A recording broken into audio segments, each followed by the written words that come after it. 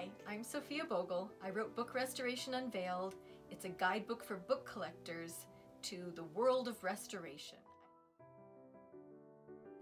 So it just occurred to me that, I'm doing this thing that's kind of invisible, and so I wanted to lift the veil.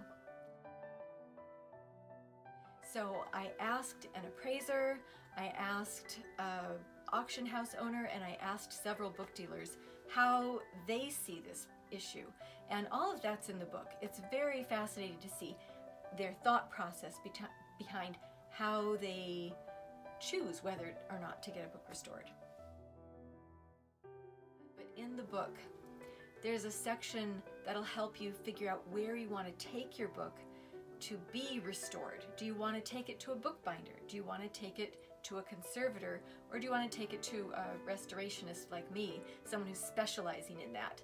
And there's no wrong answer. It just depends on the book and the situation and what you're doing.